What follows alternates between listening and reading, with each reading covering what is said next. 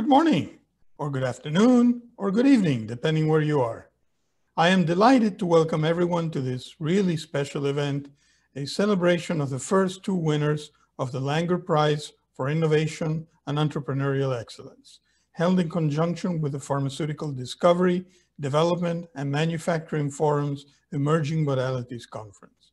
I am Pablo Debenedetti, Dean for Research at Princeton University and Chair of the Board of Trustees of the AIChE Foundation. It is great to be with all of you by video, although of course it would be even better to celebrate the accomplishments and promise of the 2019 and 2020 Langer Prize recipients in person. The Langer Prize was established in 2019 to honor in perpetuity Bob Langer's extraordinary accomplishments and pioneering spirit. It recognizes and empowers exceptionally talented young researchers and engineering entrepreneurs to tackle high-risk, high-impact challenges with the potential for achieving game-changing innovations.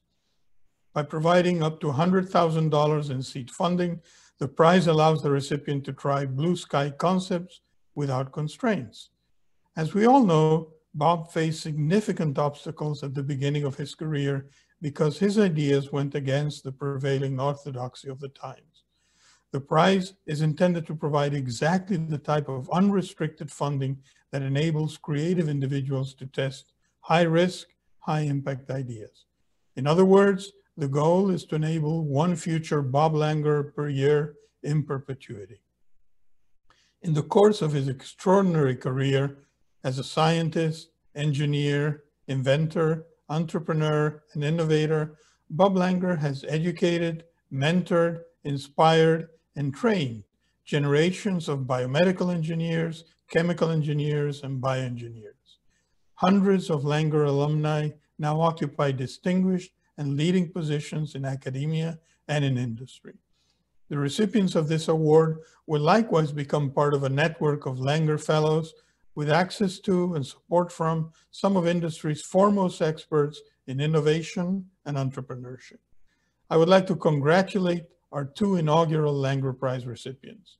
César de la Fuente is Presidential Assistant Professor at the University of Pennsylvania, where he holds appointments in the departments of Psychiatry and Microbiology, the Institute for Biomedical Informatics, the Institute for Translational Medicine and Therapeutics, and the Penn Institute for Computational Science, all within the Perelman School of Medicine, and also in the Department of Bioengineering.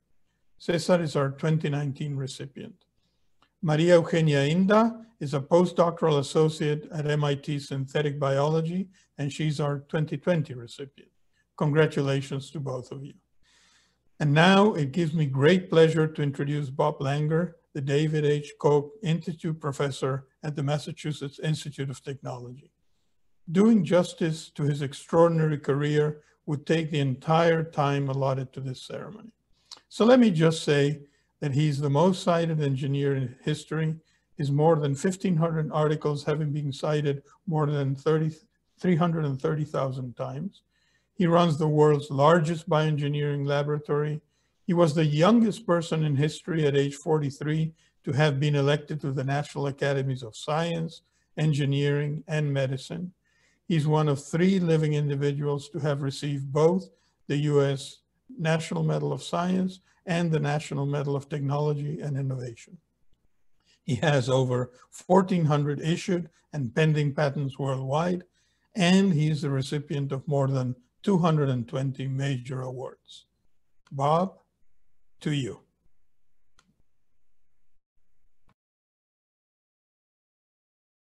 Well, thank you so much. It's really a pleasure and an honor for me to be able to speak about the winners of this prize that AIChE was kind enough to honor in my name. I was asked to talk about 3 things. 1, to talk about my early career, 2, to talk about my own mentoring, and 3, just to give some words of advice to the recipients of the award. You know, my own career when I started actually was very rocky, actually. I was a graduate student at MIT, and almost all my friends went to work in oil companies, and I thought I'd probably do that too, but I wasn't that excited about that. so even though I got some job offers, I didn't do that. I ended up doing postdoctoral work actually in a hospital, Boston Children's Hospital at Harvard Medical School. And I was actually the only engineer there. And it was hard for me in the beginning because I didn't know any biology.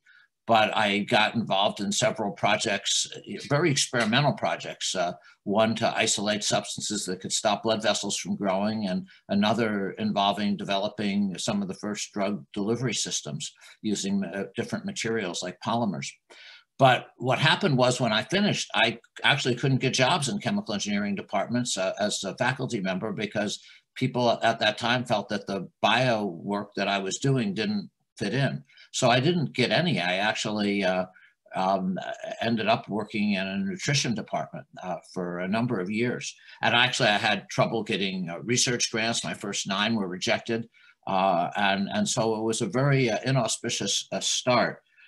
But eventually things worked out, and I did join the chemical engineering department at MIT. And one of the things that I got very involved in doing, because it meant a lot to me, was to see if I could take the ideas that I had and had worked on in the lab with my students and really get them out to the world. And so what we did is we filed patents and we started companies. You know, today there's, I think, well over 100 products based on the kinds of things that our lab did that have affected many millions of people. So that's been very, very gratifying. But it sure didn't start out that way. And actually, I should say, when I was doing it, a lot of professors looked down upon that kind of work. They didn't think it was good to mix trying to do translational work with, with the work we were, more basic work we were doing at MIT. But it was important to me, and I feel it's led to many companies, many jobs, and products that in many cases really have changed people's lives. It's also been very important to me to mentor people. I've been incredibly fortunate to have had wonderful students and postdocs. I think close to 400 now are professors at different universities and companies.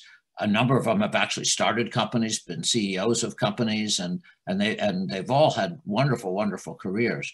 I think something like 20 are in the National Academy of Engineering. I think 16 are in the National Academy of Medicine. I think over 30 are in the National Academy of Inventors, and some 40 have received the Technology Review 35 status. So I guess my style of mentoring has been a very loose style. I try to really encourage people to work on projects that I feel will be, very, basic, but hopefully if they're successful could have a big impact. I try to encourage people to publish but I try to give people a lot of freedom, because someday they're going to be their own boss, whether it's running a laboratory in a university or whether it's being at a company. And all those have been, led to, I think, tremendous careers for different people. And that's something I've been incredibly proud of, in particular when people ask me what's my greatest accomplishment. I always say, well, I like to think it's how well my students have done. In terms of advice to César and Maria, who are the recipients last year and this year of the award, I mean, both of them have had just already incredible careers. So there's I don't know what advice I could really give them beyond to just keep doing what they're doing. But but I think the advice I give people in general are to dream big dreams that hopefully can change the world. I also usually say that if you do that, and I certainly ran into this in my career, which is why I got the grants turned down and everything else, is that if you do that, if you try to do things that might change people's thinking, a lot of times you'll run into opposition, and people will tell you, who are reviewers and so forth, that your ideas won't work and that it's impossible. But I think that's very rarely true. I think if you really believe in yourself, if you keep pushing and pushing and knocking down barriers and walking through walls if you have to, that hopefully those dreams will come true. But you have to have a lot of persistence, and you have to keep trying and recognizing that you know, that not everything's going to work right the first time, or even sometimes the 200th time. But if their ideas are important, they're well worth pursuing. And I guess the other thing is to always try to treat people well, because the people who work with you, whether they're your students or your employees, I mean, you want them to have great lives. And I think, you know, for me, I've gotten a lot of satisfaction out of how of sharing the successes, you know, and that my students and postdocs have had. And so that's been a very important aspect too. So I would say that as well. So in conclusion, I just want to congratulate César and Maria for receiving these awards. You know, what they've done is far more impressive than I was at that stage. And you know, and I certainly didn't win any honors or anything till I think I was like 38. So anyhow, it's great to see them doing so well, and congratulations and thank you. First of all, thank you, Bob, for the very kind introduction. It's really an honor for me to have been selected as inaugural recipient of the Langer Prize, and I really look forward to building an extremely exciting community of innovators in years to come. And it's really a pleasure to be here today to tell you about our lab's ongoing efforts trying to develop novel antibiotics by means of computers, research that is actually currently being supported by the Langer Prize. And so next, I'll share my presentation, and I'll proceed with the talk.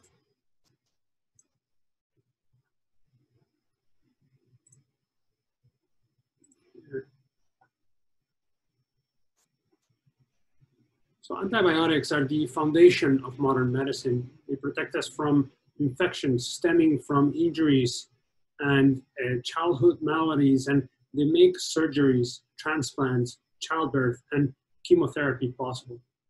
Antibiotic-resistant infections are predicted to become the leading cause of death in our society. These infections are estimated to kill 10 million people annually by the year 2050, surpassing even cancer as a cause of death and costing the global economy $100 trillion, and correspond to the staggering number of one death every 3 seconds. The natural world, which has been a great innovator, supplying nearly all antibiotics we have available today, is running out of inspiration. As observers of nature's vast molecular diversity, we have isolated many antibiotics with life-saving properties such as penicillin and many others. For decades, however, no new molecular scaffolds have emerged, and bacteria have become increasingly resistant to existing drugs. In my lab, we believe that the next generation of antibiotics is likely to come not from nature, but from machines. And so what we're doing is we're digitizing nature's chemistries into ones and zeros to enable machines to discover the medicines of the future.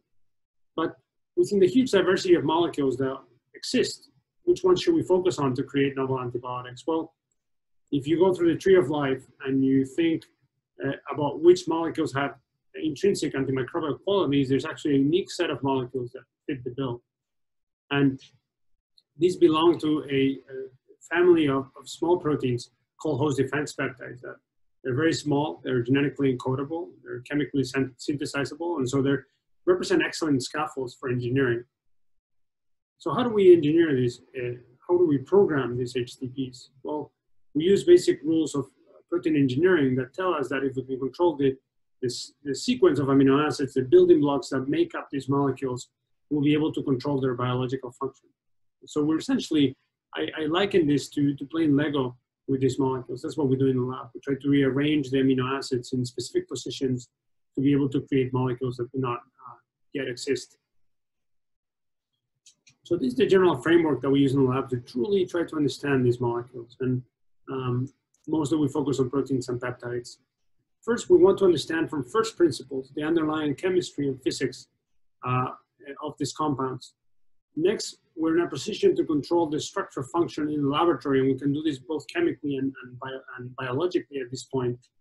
And finally, once we've achieved this level of control, we can teach everything we've learned to computers. I think this is a very interesting, important point to make.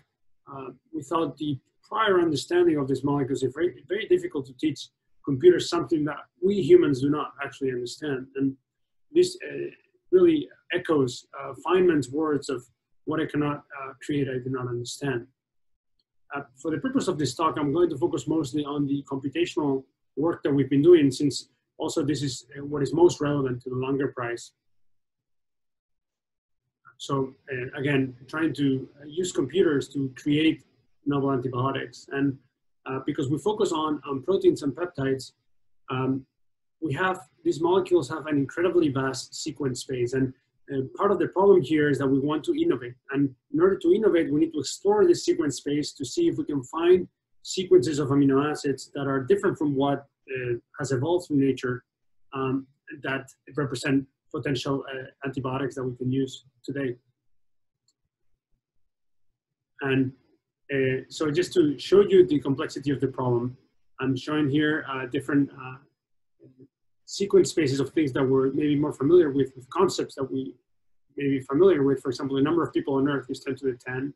Number of stars in the universe, 10 to the 31. Well, if you consider a very small peptide composed of only 25 amino acids, it actually yields a chemical space that is superior to the number of stars in the universe.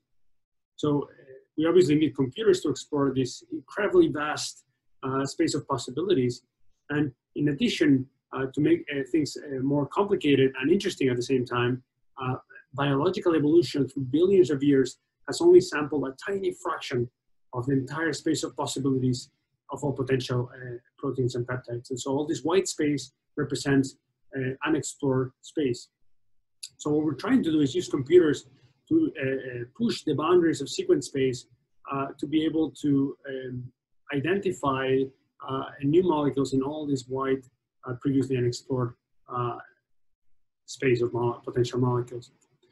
And so the first challenge we had is that we asked the question, how can we innovate using computers? And so in the end, the answer that we reached was probably, in hindsight, the most obvious one. Why not just do it just the way nature does it? And of course, we have all evolved using very similar, the same principles, which is essentially Darwin's algorithm of evolution. So we decided to train computers to evolve these molecules just like we have evolved from the very first organisms to have ever existed through a mutation, selection, and recombination. So what we did is we started with an initial population of molecules, the HTPs from nature, and we taught the computer to execute this function of mutation, selection, recombination in n-fold iterations in a feedback loop to be able to innovate. So here I'm showing one of the simulations where with increasing number of iterations, we can see how the molecules evolve towards optimal fitness values that correlate with predicted antibiotic activity that is predicted by the computer. So the computer is able to evolve the molecules, and in the process of doing so, we can also explore those regions of unexplored sequence space, that white space that I mentioned. And by doing so, it can yield molecules that are different from what we typically find in the natural world. So here we can see computational simulations of some of the best molecules the computer created. And at this point, we reach a roadblock that is very common to all innovations involving computers.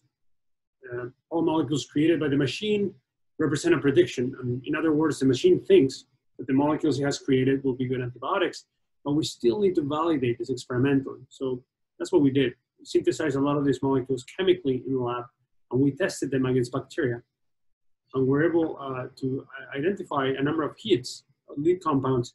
One of them, which kill bacteria at a very low dose, particularly if we compare it to some of the starting templates the computer started the simulation with, which were essentially non-antimicrobial. And we did this on purpose to demonstrate as a proof of principle that we could teach a computer to turn a non-active molecule into an active one.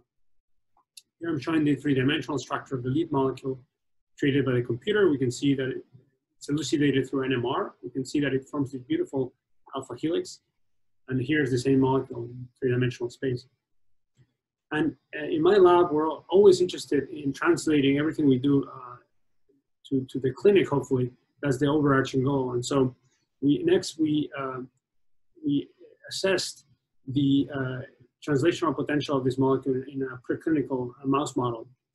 And the machine-made antibiotic actually resolved the infections better than two of the templates the computer started the simulation with. And here we have the treated control group of mice as a reference, so you can get an idea of how infected they are. But we're very excited about this.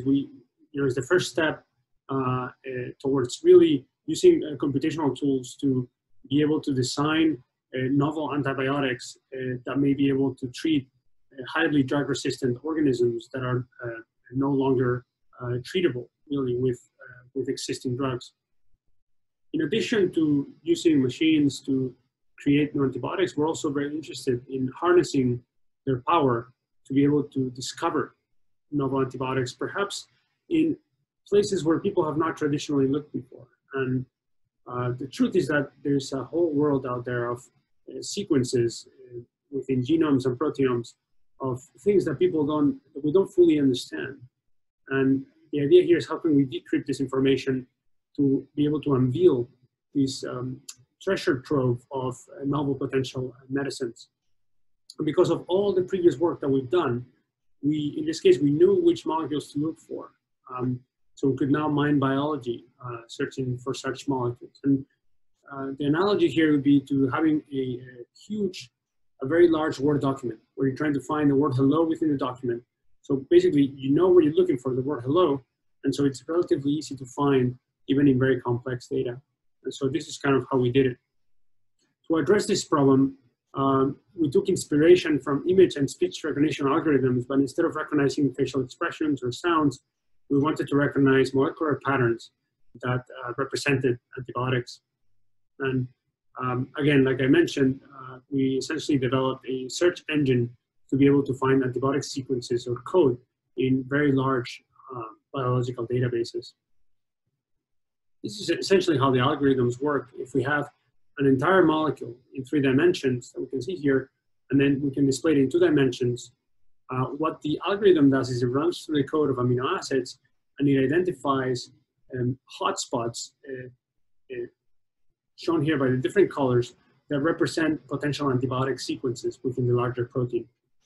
And this is done by an antimicrobial score, or AS here.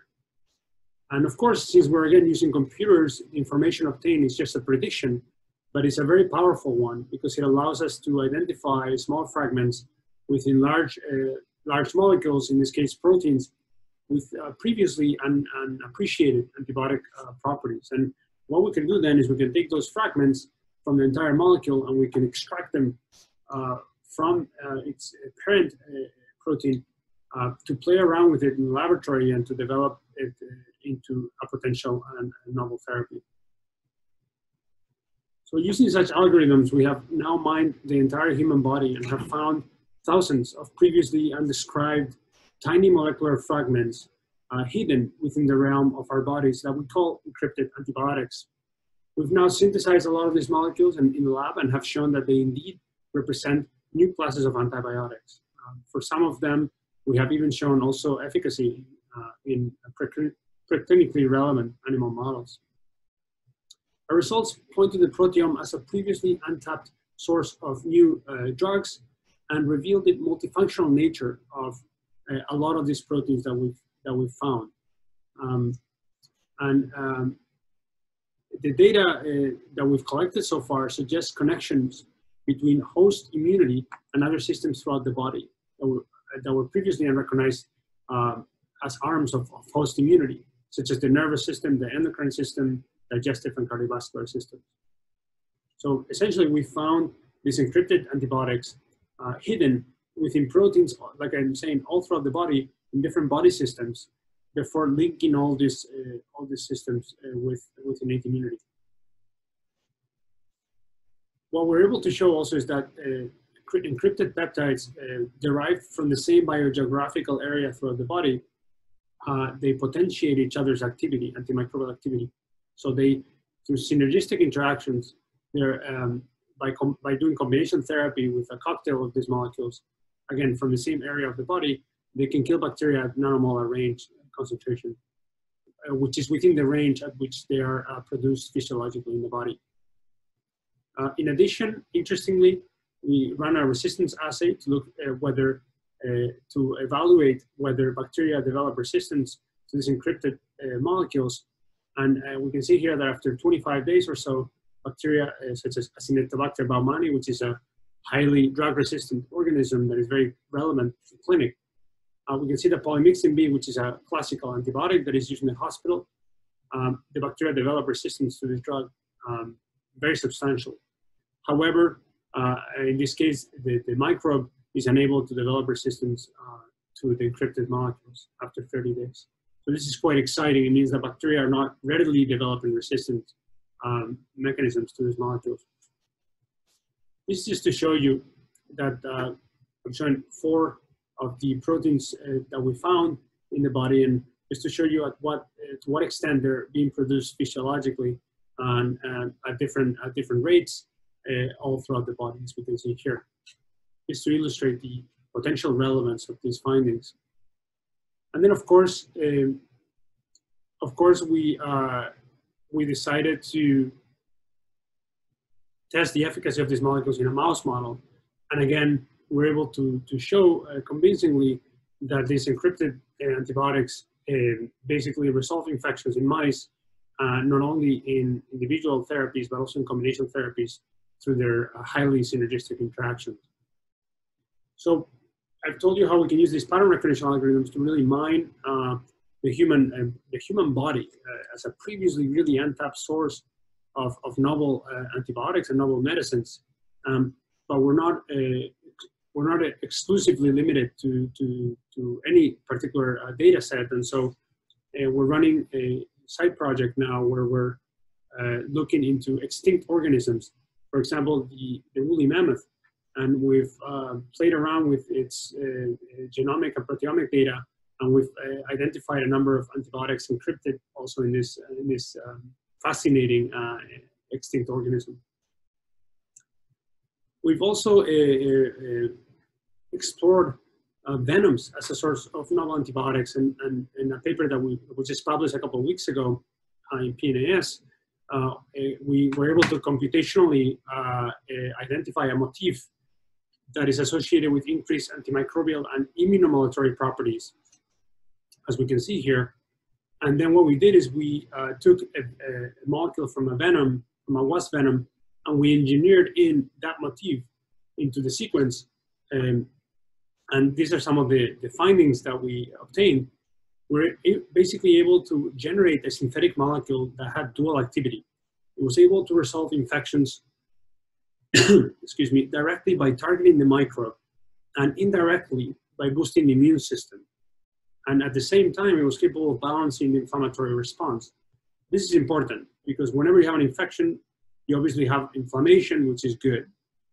But oftentimes that inflammatory response can become exacerbated, which can lead to sepsis, which can be lethal. And sepsis actually has been associated with a lot of the deaths that we're finding in COVID patients. But essentially, we're able to generate a synthetic molecule that could do both and had efficacy in a number of mouse models, including a sepsis model where mice were injected with a lethal dose of bacteria, both clinically, both laboratory strains and hospital multi-drug resistant strains, and the molecule and different versions of the molecule were able to essentially confer protection to these mice. I've told you how we can use computers to both design and discover novel antibiotics. We're currently also developing machines that autonomously create these drugs in real time. So the idea here is that we can program everything on the computer, then that information can be transferred through Bluetooth to a synthesizer robot that will make the molecules the machine tells it to make. And then we can connect that or streamline that to a screening robot that will screen the molecules for antibiotic activity. Then that information collected by the robot will be looped back to the computer to have a self-learning drug discovery platform that autonomously creates new antibiotics almost in real time. And with that, I'd like to end here. I'd like to thank my lab. They really, I'm surrounded by very inspiring individuals and a highly diverse and inclusive setting, and I'm really thankful for that. And I'd like to also thank our funders for allowing us to do the work we do. And most notably, of course, the Langer Prize. And this is our lab website, my email address in case anybody wants to reach out. And this is my Twitter account in case you are in social media. And with that, again, thank you to AIChE, thank you to Bob, and thank you all for your attention. I'll be happy to take any questions. Thank you.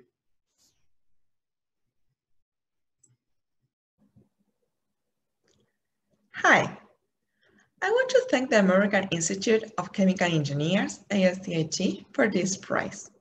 By endowing this prize in Professor Slanger's name, we are celebrating innovation and entrepreneurial excellence for the common good. We honor Professor Slanger's pioneering spirit and the inspiration he gives to all of us. We celebrate AIChE's generosity and support for the new generation of innovators, inventors, and entrepreneurs, and I'm grateful to be part of this celebration. In the call, Professor Langer shared how he personally experienced many challenges in trying to create his own path in order to do the kind of work that he really wanted to do. I'm excited to join this fellowship program, which will help me to achieve the big dreams that I have, dreams that have the potential to make the world a better place. So, what made me decide to apply? I'm going to share my slides.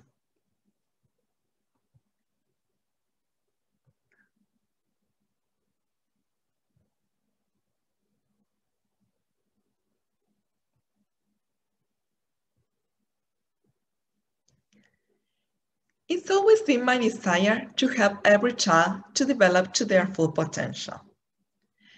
However, this is one of the biggest challenges in my field, the microbiome.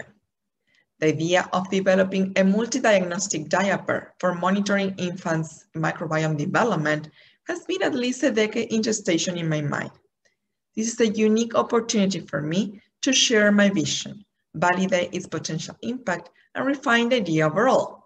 I'm very much looking forward to putting into action for doing a world of good. How do we proceed? Start by doing what's necessary, then what's possible, and suddenly you are doing the impossible, Francis of Assisi said. I firmly believe that these are the steps for guiding us into doing good. So, what's necessary? I will go you through some snapshots of my personal experience that inspire my proposal. What's possible? I will give you background of what's possible to do with the current technology we are developing and the one I'm suggesting here to apply for this innovation. What are the impossible things we can do? I will share what I envision and invite you to imagine together a better world. So what's necessary? I've been confronted with the consequences of an unhealthy microbiome since I was a kid. This is a picture of me and my mom during a family hike. My dad is probably the one taking the picture and my brother surely exploring around. Though she is generally healthy, my mom frequently experienced gastrointestinal issues. As one in 7 adults who suffer from irritable bowel syndrome, she experienced chronic relapsing symptoms, including abdominal pain and general discomfort after eating certain food, which she now learned to avoid. I grew up knowing that from time to time, she could not join a hike or a family meal because she was in pain in bed. But then I saw some more dramatic consequences. Since a kid, I love asking questions. It says that when kids can't get all the answers, they become scientists. So we should never underestimate the depth of their questions. This picture captures one of those moments in my own childhood. I guess that's one of the reasons I love volunteering in teaching activities for kids, and I had the opportunity to do it in many countries around the world. Kids are naturally curious, imaginative, passionate about learning and exploring the world around. However, once I found kids that didn't show any signs of all that. It was during a service trip to the Andes Mountains, in the Argentinian border with Bolivia. There, we were visiting a missionary serving a local community with poor access to health care. To my surprise, kids did not engage in any of the colorful games we brought. There were no questions, no surprise, not even misbehaviors, just apathy and weariness. What was the problem? After sharing with the volunteers from the medical team, I heard they could identify signs of many disorders, but it was impossible to have a comprehensive diagnosis in that very remote area, so far away from the medical equipment and the experts that we needed. I felt helpless. What could I do if I didn't know what was the problem? Was it malnutrition? They had plenty of food, but were they missing some key nutrients? Were the attitudes? Was their water contaminated? Maybe with heavy metals from the mountains. Were they even getting enough water? Now we know that an unhealthy microbiome impacts exploratory and communicative behaviors and cognitive performance. While teaching, I generally ask myself, are these kids growing to their full potential? How can I know?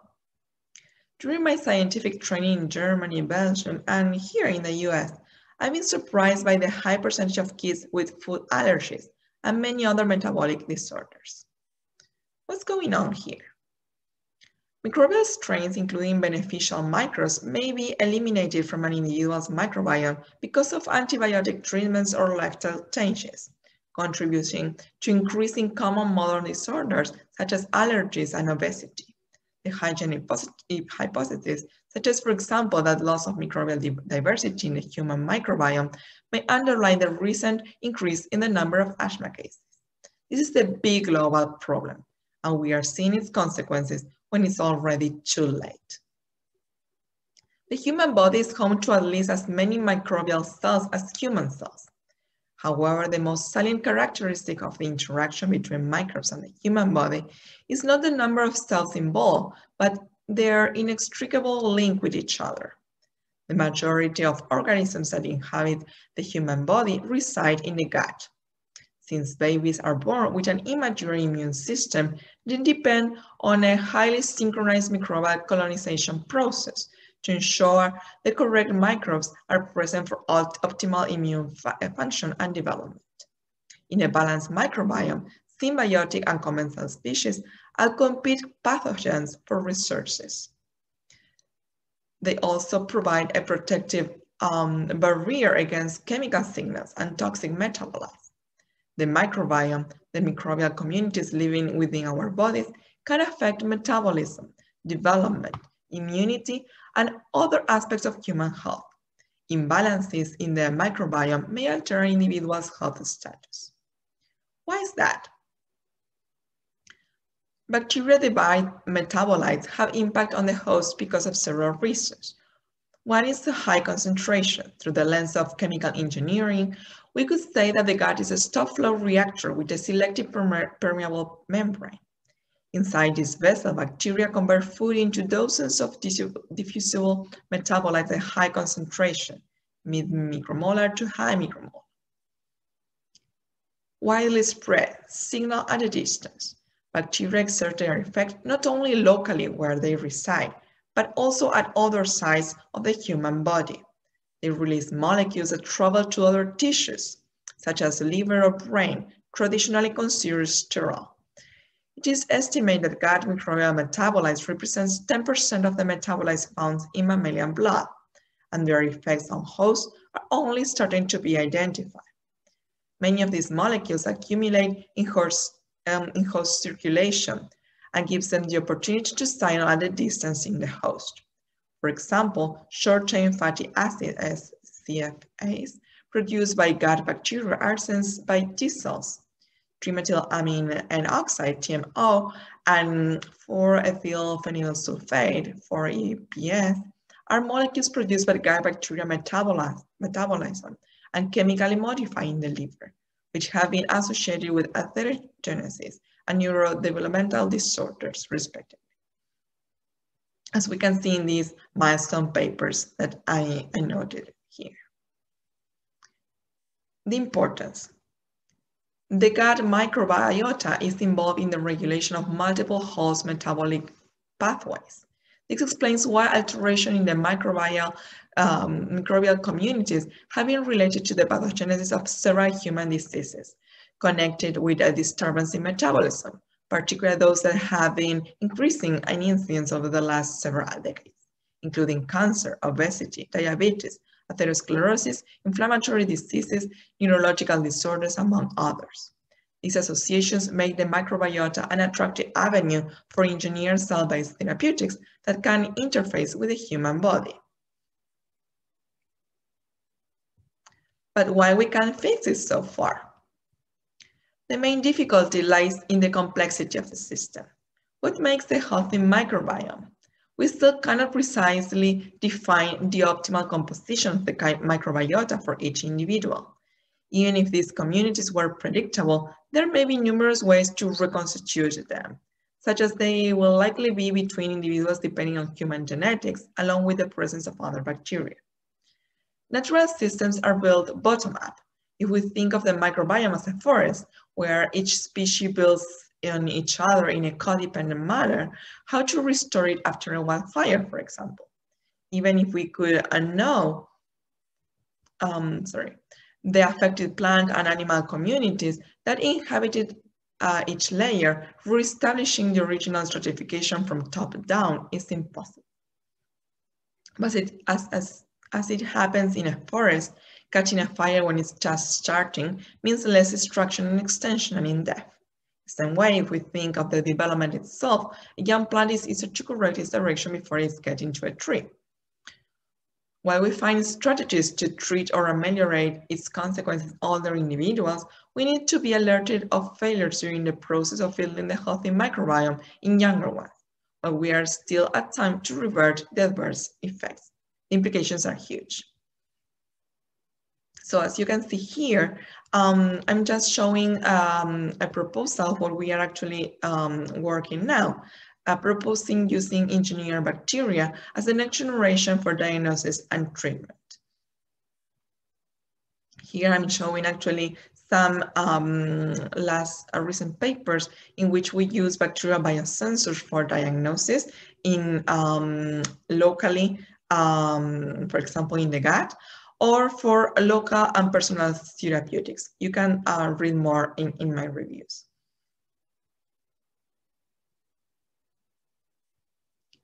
The gut microbiome is more malleable in the first 2 years after birth, allowing diet and probiotics to make their mark. Can we exploit this to improve infants' health? Can we have an impact with lifelong benefits?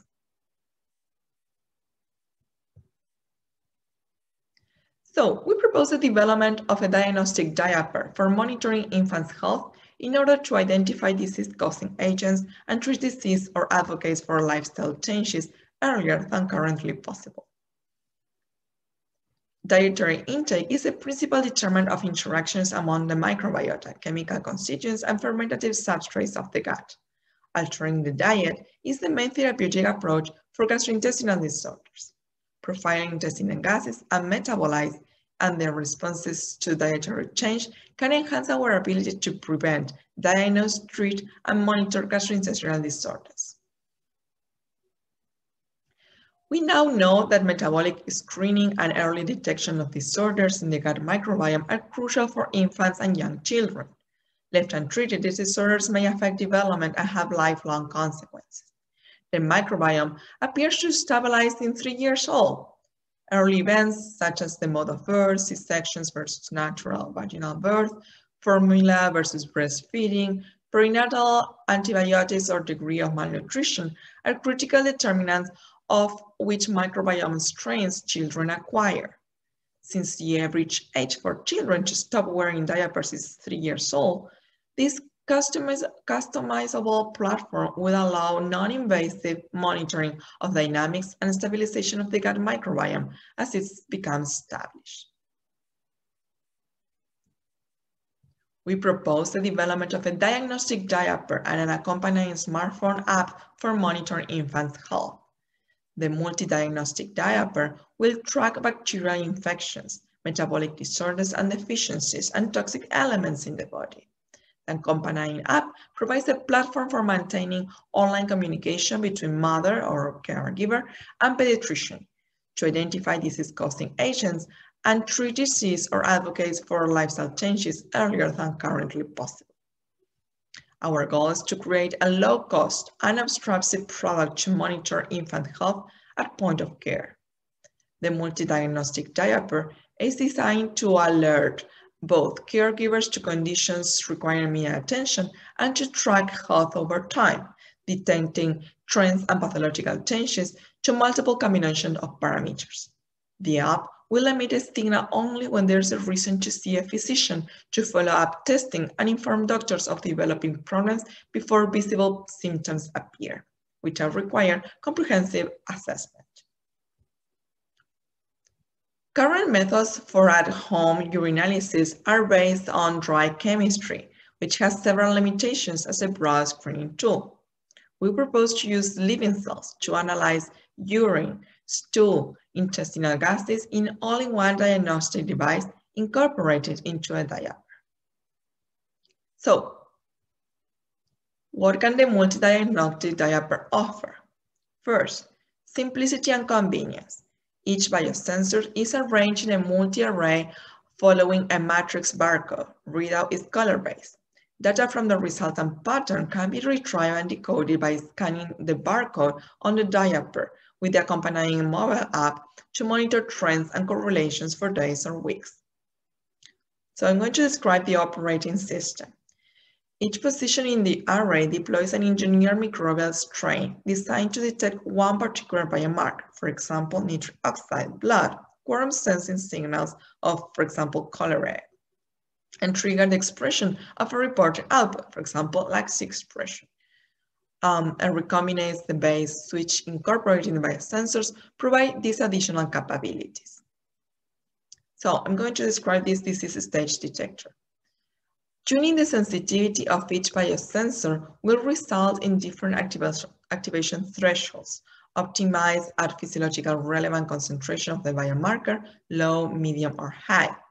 The digital light processing of signals of the recombinase system can discretize the magnitude of each quantity of a given biomarker into the different thresholds to determine where that biomarker is progressing to pathological levels. So here I'm showing a slide of my current research. Here we are designing genetically engineered gut bacteria, commensal bacteria, to detect biomarkers of inflammation. As you can see here, in this actually published paper, we could detect peroxide.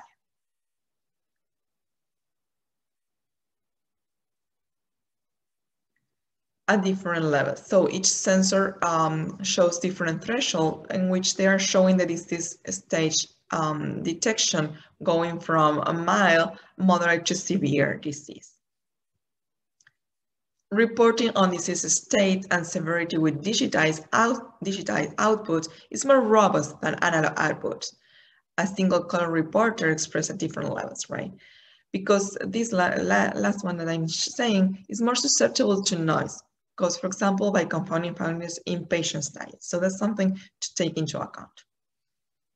So we can use this same technology also for peak detector. The inherent memory feature of recombinase-based switches will serve to sense and record maximum intestinal gas levels. Intestinal gases, for example, carbon dioxide, hydrogen, methane, hydrogen sulfide, or various trace gases, are generated by chemical interactions of gut microbiota. Immediate detection. So here I'm showing another of our projects in which actually has been published, has been developed this technology by Mark Mimi, and he has published his technology in this science paper that was used for detecting bleeding in real time. So here, what Mark is doing, they combine biosensor bacteria with a miniaturized wireless readout capsule to produce a minimally invasive device capable of in vivo biosensing in the harsh and difficult to access environment of the gut. The device successfully measured gastrointestinal bleeding in pigs, as you can see in this science paper. So the advantage of this is that this bleeding, but now we are also extending it to other level mediators of inflammation that are microbiota-derived molecules and also from the host, allows to measure in real time. So what's the advantage of that? Stool samples should be collected as closely as possible to the onset of the diarrhea or other symptoms. Otherwise, the bacteria in them multiply and larval compounds are metabolized or degraded. With switch activation occurring within minutes of exposure, our multi-diagnostic diaper would record information detected directly as soon as metabolites exit the body, avoiding stool collection, which is the current way of doing this. Finally, I'm going to talk also about the reliability and safety. Diagnostic accuracy and specificity are based on a test panel of multiple biomarkers, not only one, tested simultaneously, including metabolic byproducts, toxic elements, and microbiota-derived molecules. A more complex version of our system will incorporate also logic gates, linking diagnostic biosensor with a temperature sensor, for example, that would restrict sensing to determine lapse of time after the stool or urine has been excreted. Finally, I'm going to talk about safety. For the baby, no chemicals would be involved in this diagnostic procedure. Diagnostic microbes do not come into contact with the baby's skin, as they are encapsulated and separated from the body by the diaper's absorbent core. And then environmental biocontainment. To prevent the environmental escape of genetically modified organisms and satisfy biocontainment regulatory requirements, the diagnostic microbes will be auxotrophs and able to grow and replicate without exogenous nutrients, right? This strategy will restrict the unwanted growth and replication of these organisms. To achieve redundant, multi-layer, and robust containment, we will use a protective hydrogel-based encapsulation system, which is a multi-layer tough gel and alginate-based core that allows these organisms to execute diagnostic functions, but prevents them from escaping. So for this proposal, we have chosen probiotic E. coli Niso as a chassis for its excellent safety profile for long-term use and its incapacity to colonize the gut if swallowed. However, alternatively, we will translate the prototype of developed cell-based biosensors into a cell-free system if necessary. So, in conclusion, the ease of use, reliability, safety, and low cost make the multi-diagnostic diaper uniquely suited for the sensing of pathologic and physiological signals to support the continuous monitoring of health and disease. This innovative at-home biomarker-based detector would easily be extended to elderly or chronic patients and would have a significant impact on both individual and public health care system. So let's get into the impossible and what we can imagine together. It's not the purpose of science in our world to answer every question and to solve every problem. You can read more of my perspective on this issue on an article I wrote in the context of the pandemic here. But I do believe that science has the power to reveal information of the natural world we live in. And so we can help the community we serve to take more informed decisions for doing good. That for me is a very powerful call, and it's very significant for me professionally. So here's a big picture of what I envision. In the same way, we now understand the factors that contribute to correct folding of proteins, which is actually my background during my PhD, and we can help that process to perform efficiently, tuning those conditions such as temperature, protein induction levels, or adding chaperones. We can learn how to help the process also in the microbiome maturation. So if we could monitor the microbiome development and effects of dietary and lifestyle changes, we can enhance our ability to prevent, diagnose, and treat gastrointestinal disorders and many other disorders that would appear later in life. So I envision that if we can use these tools to investigate, to learn more on how the microbiome develops and to be able to do this as soon as the process is generated in the babies, we can definitely change the health condition of the adults of the future. With that, I want to thank you for paying attention for my proposal. And well, I want to thank my current collaborators and all the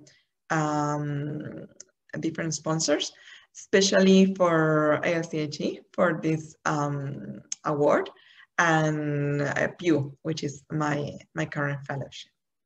With that, I hope you have a good day. Bye.